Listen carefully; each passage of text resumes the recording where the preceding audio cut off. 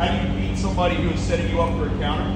Okay, so we talk about the defensive rake. If I want to set him up for the defensive rake, I'm going to do a quick rake as I step to the right. And then I'm going to set him up to hit him in the back of the glove here and get that reverse shovel. So how do we beat that? Well, we got to beat it on 2 planes. So the first thing is you got to beat the rake. What do we use to beat a rake?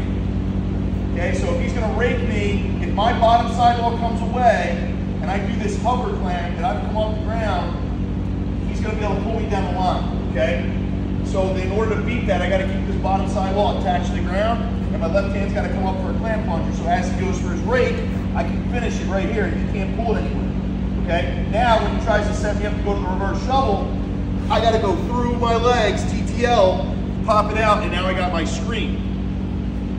If I try to force this anywhere else, okay, after he pulls me for a bit, if I try to go forward anything, I'm going to play right